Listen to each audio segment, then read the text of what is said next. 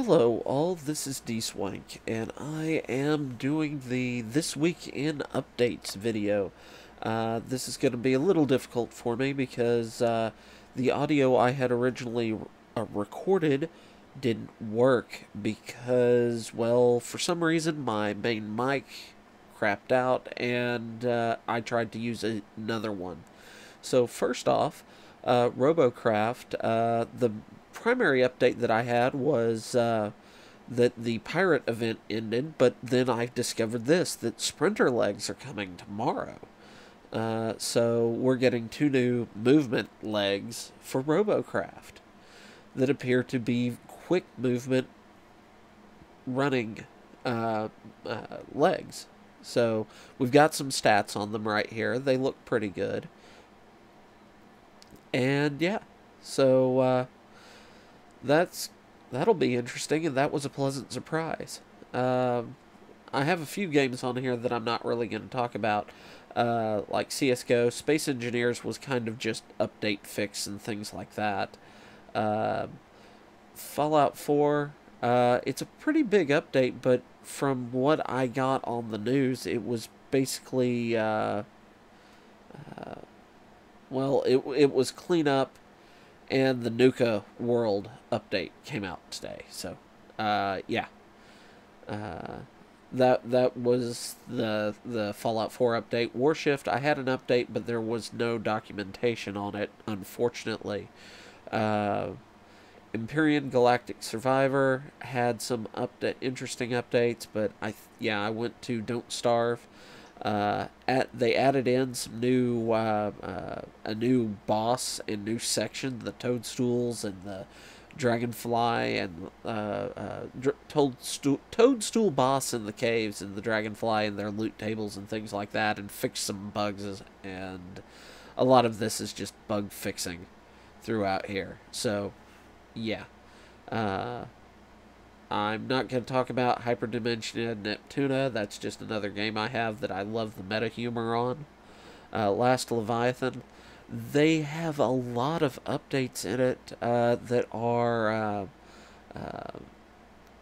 in here. Just the way blocks interact, AI's pathing, making their weapons more accurate, and things like that. So this is the game is one of those that is Last Leviathan. It's got a long distance to go before it comes out fully. So you've got a lot of new fixes in there. So right now I would have been talking about some of their more fixes and things like that, pathfinding, stuff like that, but I've already covered it. Enter the Gungeon, not that important. Robocraft we're done with. So I guess, yeah, I went to Empyrean next. And this one has a lot of bug fixes. Just things in general that make the games function better. Things like the tags for bases not disappearing when their core was destroyed. Oh, excuse me. And some just general updates and things like offline protection shields, impenetrable from both sides. Player drone can be spawned when the flashlight is equipped now. Pressing horizontal alignment button 0 in space, or maybe letter O, in space allows you alignment with default spaceplane. Alien humanoid insect, the Akua, is now in the Predator faction. And they also got a shout out from PC Gamer as a No Man's Sky alternative. So, yay. Go game. Now, Boss Constructor was pretty much just patch fix, or patches and updates, and I didn't realize this, but well, actually, that is last week, so yes. What I was saying doesn't matter anymore. So it was just little bug fixes, things like this. Savage Lands had some things. Of course, the warning for splitting between old saves between legacy and main branch and stuff like that. They updated the AI. The islands have had changes done to their spawning and pathing and AI and things like that across the island.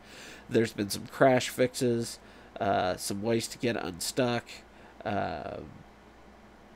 and the environments. They're reworking the shorelines and stuff like that,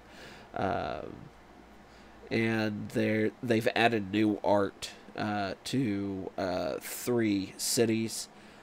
More bug fixing. There's still some known issues, such as the creatures hopping over things and backpacking.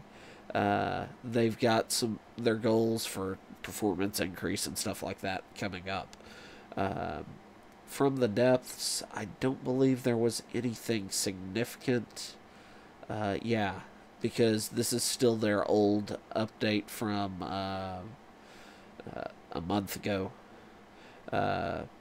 We have a new Dino dossier this week from Ark that is the giant bee, which just creeps me out. And then TerraTech had an update that showed they added a new faction and new designs and equipment from that faction. So the Hawkeye Corporation, they have missions, they have new weapons. A lot of the additional stuff is their new guns and blocks. You have helicopter blades, motorcycle wheels, powerful guns, homing missiles, miniguns, not so many guns, tank treads, more guns, and loads more, but mostly guns. But yeah, most of what they've added, new features, are things that relate to the new blocks and how they interact with other systems. And then you have just bug fixes and known issues and things like that. So these videos are pretty much just a quick overview of what's going on. If you want more detail, you need to take a look at it for yourself.